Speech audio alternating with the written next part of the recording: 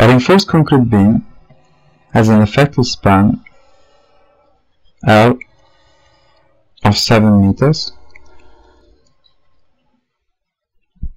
and carries a uniform distributed load. The uniform distributed load is made up of a permanent load GK of 8 kN per meter and an imposed load QK of 10 kN per meter. The cross section of the beam is rectangular. The width of the beam is 275 millimeters. The total height of the beam is 450 millimeters, and the effective depth of the reinforcement, which is the distance of the centroid of the reinforcement from the compression phase of the concrete, is 400 millimeters. The concrete is class C40,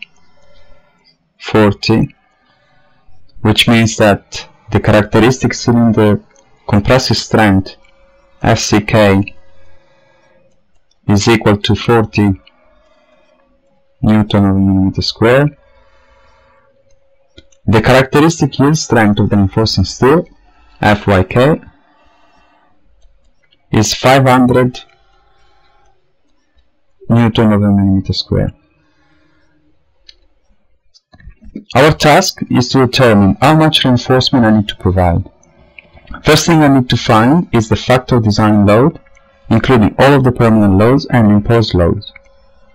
The self-weight of the beam is not given, so I need to calculate it.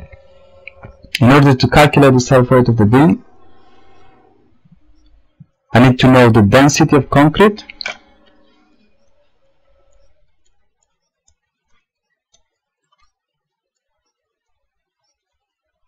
which is 24 kilonewton per cubic meter, and the dimension of the beam.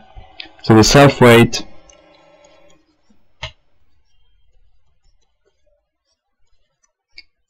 is equal to 0.275 times 0.45.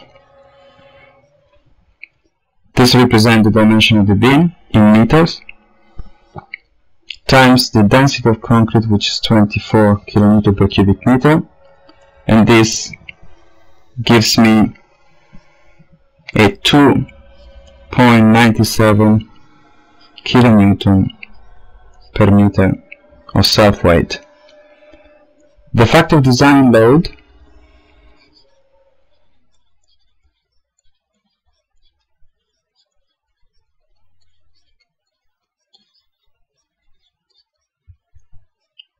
let's call it W, is equal to 1.35.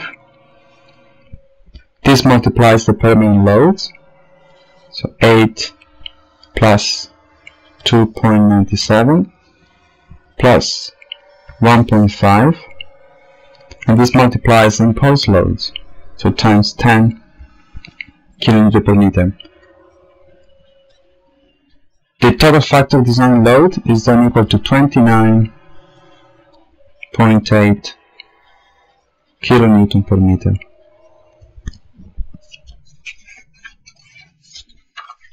Now that I have the design load, I can find the design moment. We're dealing with a simple supported beam with a UDL. I know that the moment distribution is parabolic. The maximum moment will be the midspan.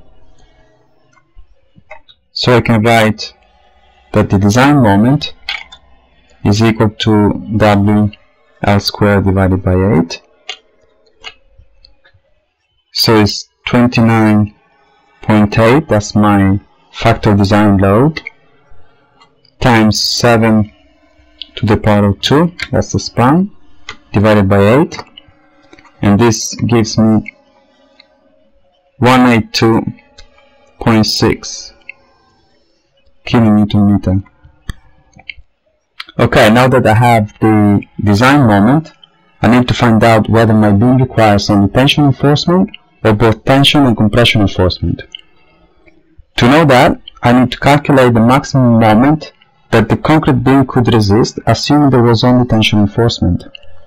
So my mu, considering that I'm dealing with a concrete that is class C40, I can write it as 0.167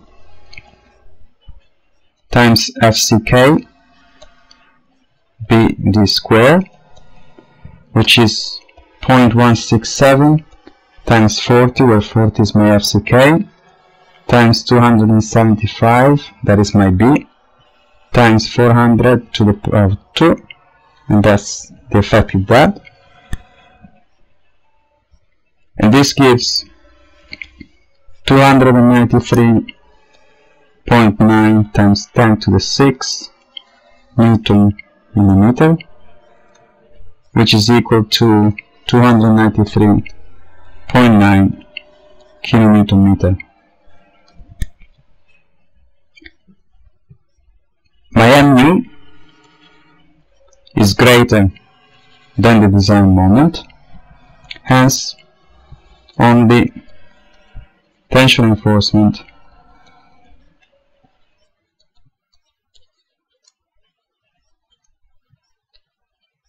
is required.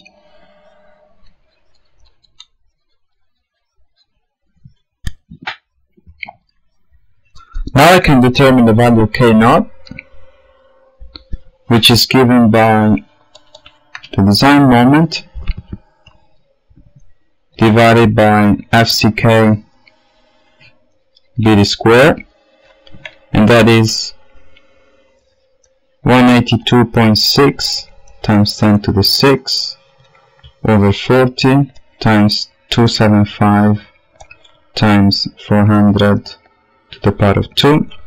Now I have all my units in Newton and millimeter, and this gives me a value of 0.104. Now that I know K0, I can calculate the lever arm Z, where Z is equal to D times 0.5 plus the square root of 0.25 minus 3 K0 over 3.4, and this is equal to 359.2 millimeters. Now that I know the value of the lever arm, I can use an equation which is derived from the equilibrium of internal and external moment to find out the area of reinforcement in the tension zone that is required. The area of reinforcement AS1 is equal to the design moment divided by 0.87 FYK times Z, so that is equal to 182.6 times 10 to the 6 over 0.87 times 500 times 359.2, and this is equal to about 1168 millimeter square. This represents the minimum area of reinforcement that I need to provide.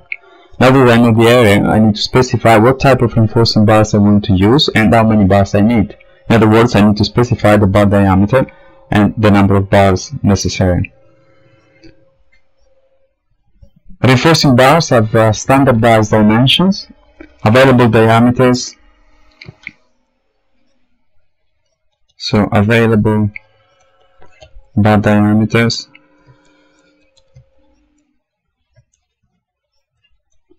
are 6, 8, 10, 12, 16, 20, 25, 32 and 40 millimeters. Now let's say I want to use 20 millimeter diameter bar. One 20 millimeter bar has an area of approximately 314 millimeter square. So I will need to use, so the number of bars that I need to use will be equal to the total area required, 1168 divided 314, and that is 3.7. So rounding this up, I need at least 4 bars to reinforce my cross section.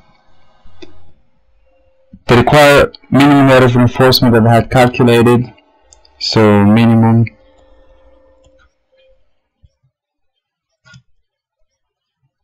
area required was 1168 millimeter square with 40/20. I'm providing, so the area provided is 1257 millimeter square, and that is 314 times 4, so the total area of reinforcement that I'm providing with 4 T20s. The area provided always needs to be greater than the minimum area required. Finally, a sketch of my reinforced cross section will look like this.